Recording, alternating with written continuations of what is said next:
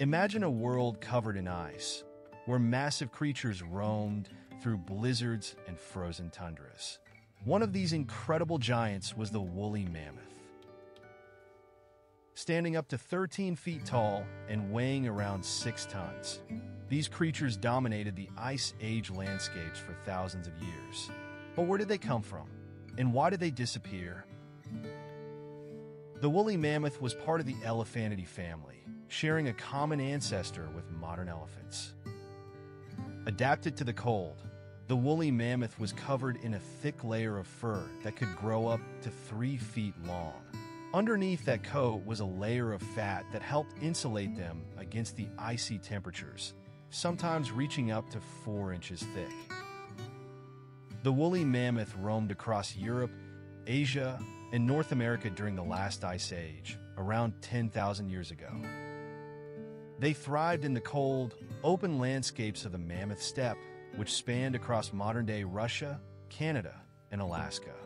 These creatures were herbivores, grazing on grass, leaves, and shrubs. A single mammoth could consume up to 300 pounds of food a day. They had long, curved tusks that could reach over 15 feet in length. These tusks weren't just for show. They used them to scrape snow away to reach the vegetation below, and for defense against predators like saber-toothed cats. Just like elephants today, woolly mammoths were likely very social creatures. They traveled in herds for protection and social bonding, with the older females, or matriarchs, leading the way. But what caused their extinction? Around 10,000 years ago, woolly mammoths began to disappear. Scientists believe a combination of climate change and human hunting played a huge role. As the Ice Age ended, the planet warmed up and the mammoths' cold habitats began shrinking.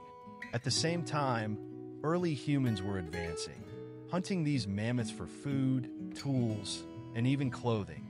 Humans became skilled at hunting, and some studies show that woolly mammoth populations started to decline as humans expanded into their territories. Over time, this pressure proved too much, and the mammoth population dwindled until there were only a few isolated groups left. Today, woolly mammoths capture our imagination, and scientists are even exploring ways to bring them back.